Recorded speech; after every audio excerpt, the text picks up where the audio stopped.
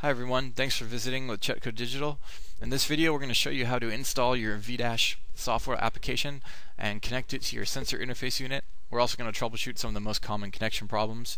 You can find us online at digitalmarinegauges.com, where we have a link to our support page and our question and answer forum, as well as additional downloads in all of our products and our blog and much more. So right now I'm showing the contents of the vDash install CD. It's probably going to ask you to auto run the install when you insert the CD, and that's fine, but right now I just want to show you that the USB drivers are located on your CD, and you can also download these on our website on our support page. We have found that more often than not the USB drivers are needed in order to get your Windows PC to recognize your sensor interface unit. So if you open and don't run the install right away and just show the contents of the CD, you can right click, copy these USB drivers, and put them in your My Documents folder, or you can download them online. So now you can either run the setup.exe, or you can eject and reinsert to auto run the vDash install. This is a Windows 7 thing. It's asking if vDash can make changes to my computer. You can hit yes. You probably won't get that in XP. It's going to boot up the vDash install and start running through it. This is a standard PC installation, so I'm going to go through kind of quick. You can hit yes to the agreement. This correlates to the screen size. You can change this later on, so it's not a big issue, but if you have a G24 or you're running NMEA 2000, you can set those options here. I'm going to just hit the G12C.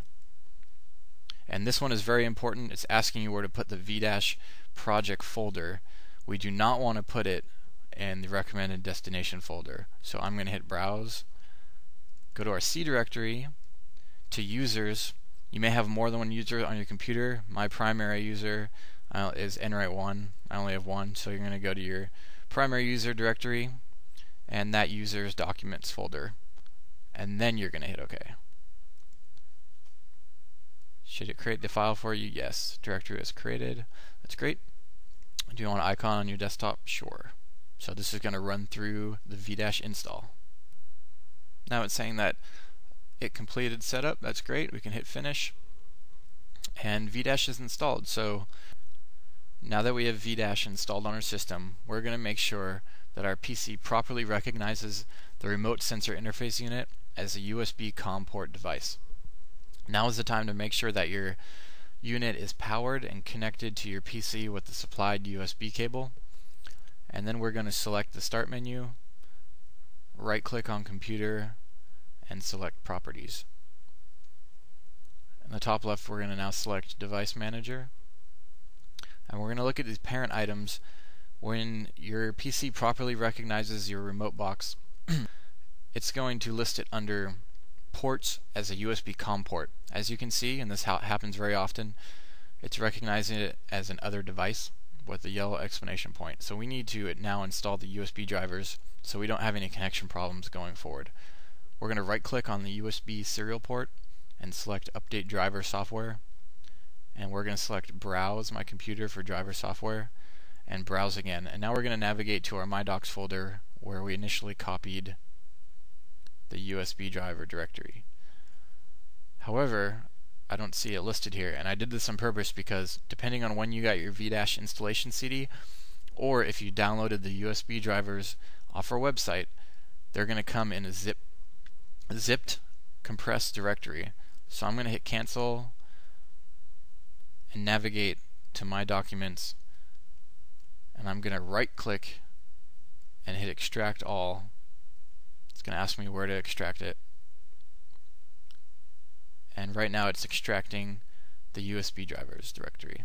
So as you can see, there's now a new folder that is extracted. It's not compressed anymore. So we can go back to our Update Driver window, hit Browse again,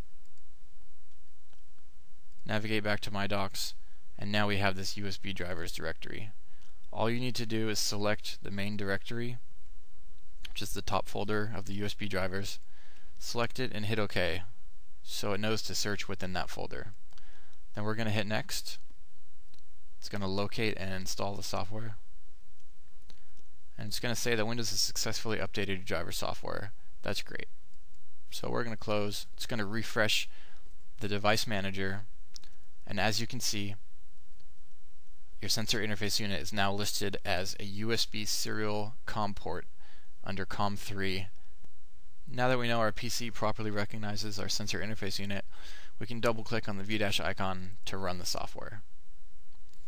The top left hand corner, you will notice the status bar currently disconnected, so we are not receiving any data right now, and that's fine.